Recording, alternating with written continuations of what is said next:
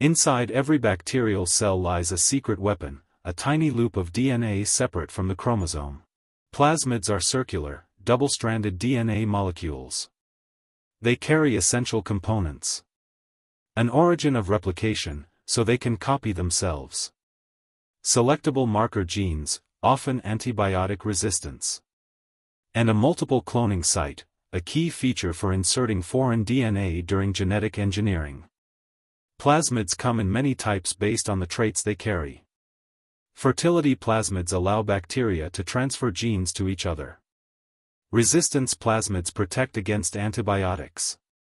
Call plasmids kill competing bacteria.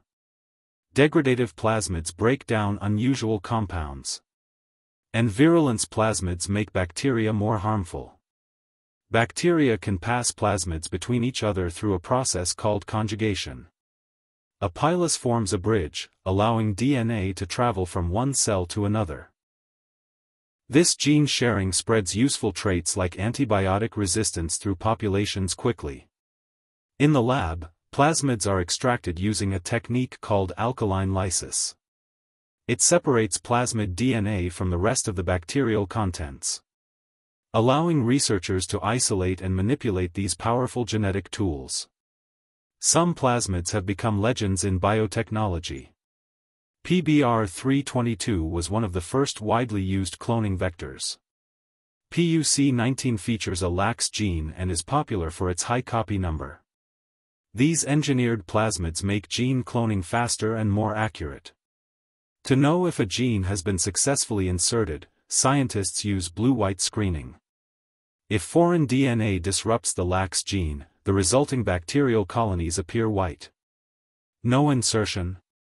The colony stays blue. Simple, visual, and effective. Today, plasmids are the workhorses of biotechnology. They're used in agriculture to create pest-resistant crops. In medicine to produce insulin and vaccines. And in research to explore the secrets of life.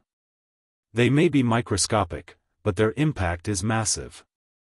Plasmids, nature's genetic messengers, have become mankind's genetic tools.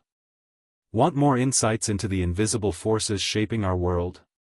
Subscribe now and keep exploring the science that powers life.